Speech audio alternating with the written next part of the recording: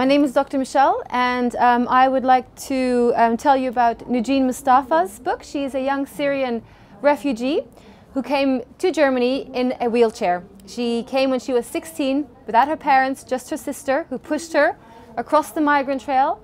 And it's an amazing story of hope and resilience, and it's a good reminder that the Syrian crisis is about real people who have real stories and have left homes behind and loved ones behind.